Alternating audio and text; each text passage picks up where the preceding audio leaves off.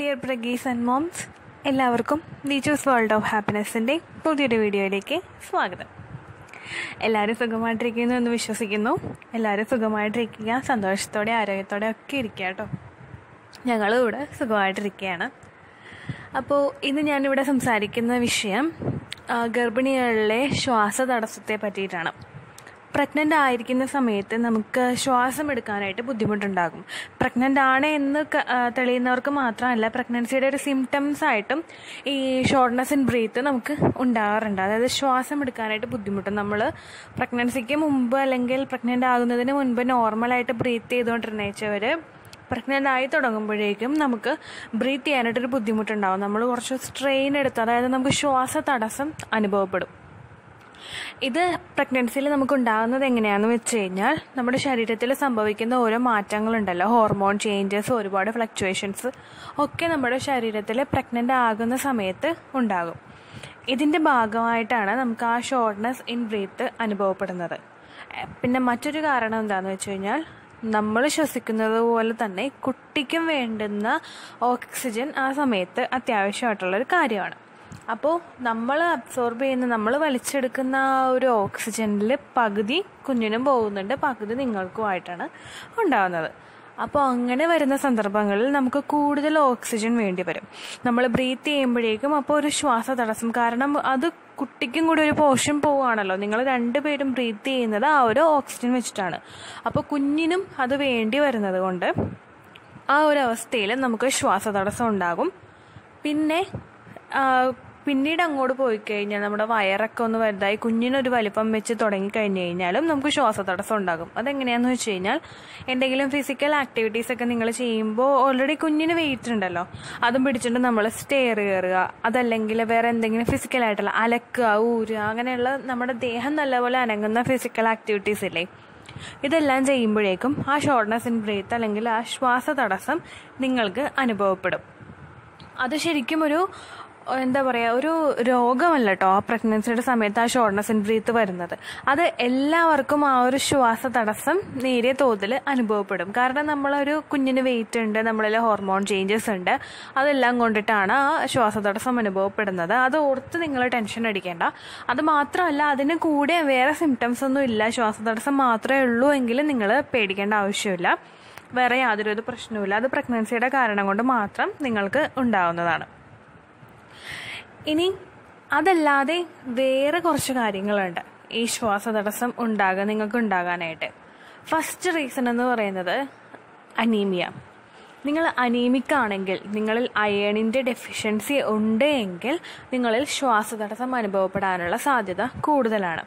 കാരണം എന്താണെന്ന് വെച്ച് കഴിഞ്ഞാൽ, അയേൺ കൂടിയാൽ മാത്രമേ അയേൺ വഴി നിങ്ങളിലുള്ള RBC, അതായത് നിങ്ങളുടെ ബ്ലഡിലുള്ള അരുണരക്താണുക്കൾ എന്ന് പറയില്ലേ മലയാളത്തിൽ, അതിൻ്റെ ആ RBCയുടെ കൗണ്ട് കൂടുകയുള്ളൂ.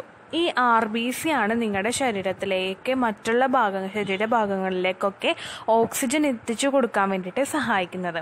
അപ്പോൾ ഈ RBCയുടെ കൗണ്ട് കുറഞ്ഞു കഴിഞ്ഞാൽ ഒബ്വിയസ്ലി ബാക്കിയുള്ള ശരീരഭാഗങ്ങളിലോട്ടൊക്കെ ഓക്സിജൻ എത്തുന്നത് കുറയും. അങ്ങനെ വരുമ്പോഴേക്കും നിങ്ങൾക്ക് ശ്വാസതടസ്സം അനുഭവപ്പെടും. അത് നിങ്ങൾ ടെസ്റ്റ് ചെയ്ത് നോക്കി കഴിയുമ്പോൾ, ബ്ലഡ് ടെസ്റ്റ് ചെയ്ത് നോക്കി കഴിയുമ്പോൾ നിങ്ങൾ അനീമിക് ആണെങ്കിൽ അത് മനസ്സിലാകും. അത് മാത്രമല്ല, അനീമിക് ആണെങ്കിൽ കണ്ടുപിടിക്കാൻ നമ്മുടെ ശരീരം തന്നെ ഒരുപാട് ലക്ഷണങ്ങൾ തരും കേട്ടോ. കണ്ണിലൊക്കെ വിളർച്ച, കണ്ണിൽ ബ്ലഡിൻ്റെ അളവ് കണ്ണിലിങ്ങനെ വലിച്ചൊക്കെ ഡോക്ടർമാരെ നോക്കില്ല. അപ്പോൾ ബ്ലഡിൻ്റെ അളവൊക്കെ കുറഞ്ഞു കഴിഞ്ഞാൽ അതിനർത്ഥം അനീമിക് ആണ് എന്നാണ്.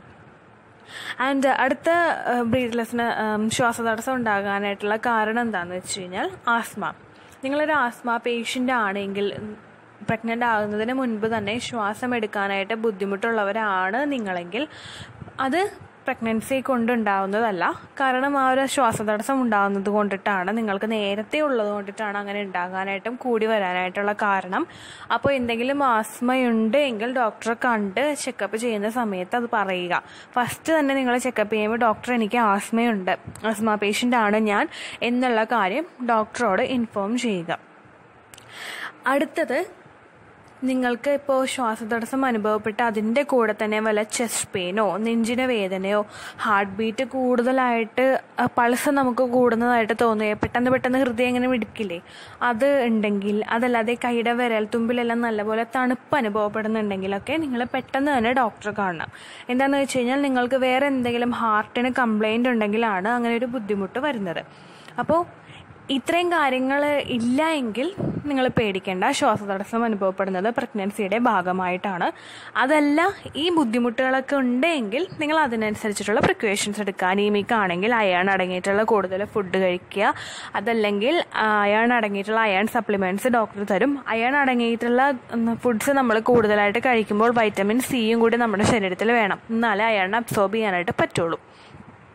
അപ്പോൾ അനീമിക് ആണെങ്കിൽ അങ്ങനെ നമുക്ക് മാറ്റാം. ആസ്മ ഉണ്ടെങ്കിൽ അത് ഡോക്ടറോട് പറഞ്ഞ ആസ്മയുടെ മെഡിസിൻസ്, പ്രഗ്നൻസിയിൽ കഴിക്കാവുന്ന മെഡിസിൻസ് മാത്രം ആസ്മയുടെ സമയത്ത് കഴിക്കുക. എന്ത് മരുന്ന് പ്രഗ്നൻസിയുടെ സമയത്ത് നിങ്ങൾ കഴിച്ചാലും ഒരു ഒപ്പീനിയൻ ഡോക്ടറോട് ചോദിക്കുക. കാരണം പ്രഗ്നൻ്റ് ആയവർക്ക് വേണ്ടിയിട്ട് മൈൽഡ് ആയിട്ടുള്ള ഡോസ് കുറഞ്ഞ മെഡിസിൻസ് ഉണ്ടാകും. നമ്മൾ അതല്ലാതെ ഹെവി ഡോസിലെ മെഡിസിൻ കഴിച്ചു കഴിഞ്ഞാൽ അത് കുഞ്ഞിനും കൂടി അഫക്റ്റ് ചെയ്യും. അതുകൊണ്ട് പ്രഗ്നൻസിയുടെ സമയത്ത് നിങ്ങൾ എന്ത് മെഡിസിൻ കഴിച്ചു കഴിഞ്ഞാലും ഡോക്ടറോട് ഒരു വാക്ക് നിങ്ങൾ ചോദിക്കണം. ദെൻ ഇങ്ങനെയുള്ള സിംറ്റംസ് ഒന്നും ഇല്ലെങ്കിൽ പ്രശ്നമില്ല, ബ്രീത്ത്ലെസ്നെസ് നമുക്ക് കൺട്രോൾ ചെയ്യാനായിട്ട് സാധിക്കും. ഇനി നമുക്ക് തന്നെ ചെയ്യാൻ കഴിയുന്ന കുറച്ച് റെമഡീസ് ഉണ്ട്. ഈ ശ്വാസതടസ്സം അനുഭവപ്പെടുമ്പോൾ നമുക്ക് ചെയ്യാൻ കഴിയുന്ന കുറച്ച് റെമഡീസ് എന്തൊക്കെയാണെന്ന് വെച്ച് കഴിഞ്ഞാൽ, എപ്പോഴും സ്ട്രെയിറ്റ് ആയിട്ട് നമ്മൾ ഇരിക്കുക. നമ്മുടെ ഷോൾഡറിലെ ആ ഷോൾഡറിന് മുകളിലായിട്ട് മുഖം ഉയർത്തി പിടിക്കുക. അതല്ലാതെ ഇങ്ങനെ കൂടി മുഖമൊക്കെ താത്തി വെച്ചിരിക്കാതെ നമ്മളെപ്പോഴും സ്ട്രെയിറ്റ് ആയിട്ട് ഇരിക്കാനായിട്ട് ശ്രദ്ധിക്കുക. സ്ട്രെയിറ്റ് ആയിട്ടിരിക്കുമ്പോഴൊക്കെ നമുക്ക് ഒരേ ലൈനിൽ ശ്വാസതടസ്സം അനുഭവപ്പെടാതെ ഓക്സിജൻ പെട്ടെന്ന് എത്താനായിട്ട് സഹായിക്കും. നമ്മൾ ചുരുണ്ടു കൂടിയൊക്കെ ഇരുന്ന് കഴിഞ്ഞു കഴിഞ്ഞാൽ ശ്വാസതടസ്സം അനുഭവപ്പെടാനുള്ള സാധ്യതകൾ കൂടുതലായിരിക്കും. അതുപോലെ കിടക്കുമ്പോഴും നിങ്ങൾ കംഫർട്ടബിൾ ആയിട്ടുള്ളൊരു പൊസിഷനിൽ കിടക്കുക. കുറേ തലയണകളൊക്കെ വെച്ചിട്ട് നമ്മുടെ വയറിന് ഒരു ഭാഗം സപ്പോർട്ട് കൊടുത്തിട്ട് കാലിന് ഒരു ഭാഗം സപ്പോർട്ട് കൊടുത്തിട്ട് നല്ലപോലെ കിടക്കാനായിട്ട് നിങ്ങൾ ശ്രദ്ധിക്കുക. ആൻഡ് അടുത്തത്, അധികം ഫിസിക്കൽ ആക്ടിവിറ്റീസ് ചെയ്യാതിരിക്കുക. എന്താണെന്ന് വെച്ച് കഴിഞ്ഞാൽ ചെയ്യുന്നത് കൊണ്ട് കുഴപ്പമില്ല, പക്ഷേ ചെയ്ത് കഴിഞ്ഞാൽ നിങ്ങൾക്ക് ആ ശ്വാസം എടുക്കാനായിട്ട് ആ ബ്രീത്ത്ലെസ്നെസ് തോന്നിക്കഴിഞ്ഞു കഴിഞ്ഞാൽ ഒരു 20 മിനിറ്റെങ്കിലും നിങ്ങൾ റെസ്റ്റ് എടുക്കുക. എവിടെയെങ്കിലും പോയി ഇരിക്കുകയോ അല്ലെങ്കിൽ നീണ്ടു നിവർന്ന് കിടക്കുകയോ ചെയ്യുക. അപ്പോൾ നമുക്ക് ആ ഓക്സിജൻ ഫ്ലോ കറക്റ്റായിട്ടുള്ള രീതിയിലായി കഴിഞ്ഞു കഴിഞ്ഞാൽ പിന്നെ നിങ്ങൾ പയ്യെ എന്ത് ഫിസിക്കൽ ആക്ടിവിറ്റീസ് ആണെങ്കിലും അത് ചെയ്യുക. പയ്യല്ല, നമ്മൾ പെട്ടെന്ന് ചെയ്ത് കഴിഞ്ഞ് കഴിഞ്ഞാൽ ആ പ്രഗ്നൻ്റ് ആയിട്ടുള്ളൊരു സമയമാണല്ലോ. നമ്മൾ പ്രഗ്നൻസിക്ക് മുമ്പ് ചെയ്യുന്ന ജോലികളെല്ലാം അത്രയും സ്പീഡിൽ തന്നെ പ്രഗ്നൻ്റ് ആയതിനു ശേഷം ചെയ്യാൻ നമുക്ക് പറ്റില്ല. ആ ഒരു ശരീരം വേറൊരു പ്രോസസ്സിൽ കൂടിയാണല്ലോ കടന്നു പോയിക്കൊണ്ടിരിക്കുന്നത്. അപ്പോൾ എല്ലാ ആക്ടിവിറ്റീസും ഏതാണെങ്കിലും പയ്യെ സമയം എടുത്ത് നിങ്ങൾ ചെയ്യുക. എന്തെങ്കിലും ശ്വാസം എടുക്കാനായിട്ട് ബുദ്ധിമുട്ടുകൾ അനുഭവപ്പെട്ട് കഴിഞ്ഞാൽ ഒരു 20 മിനിറ്റോളം റിലാക്സ് ചെയ്ത് നിങ്ങൾ ഇരുന്നതിന് ശേഷം മാത്രം പിന്നെ ആക്ടിവിറ്റി കണ്ടിന്യൂ ചെയ്യുക. ആൻഡ് അടുത്തത്, നമുക്ക് ഈ ശ്വാസതടസ്സം വരുമ്പോൾ അത് കറക്റ്റ് ആക്കാൻ വേണ്ടിയിട്ട് യോഗാസ് ഉണ്ട്, പ്രാണായാമം ഉണ്ട്, അതുപോലെ എക്സസൈസ് ഉണ്ട്. ഇതിൽ പ്രഗ്നൻസിയുടെ സമയത്ത് ചെയ്യാൻ കഴിയുന്ന എക്സസൈസും പ്രഗ്നൻസിയുടെ സമയത്ത് ചെയ്യാൻ കഴിയുന്ന യോഗയും നിങ്ങൾ ചെയ്യുക.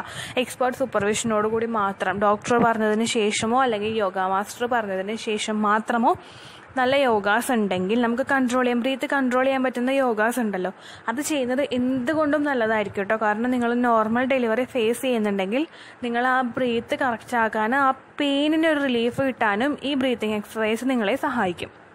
അപ്പോൾ അത് ചെയ്യുന്നത് എന്തുകൊണ്ടും നല്ലതായിരിക്കും കേട്ടോ.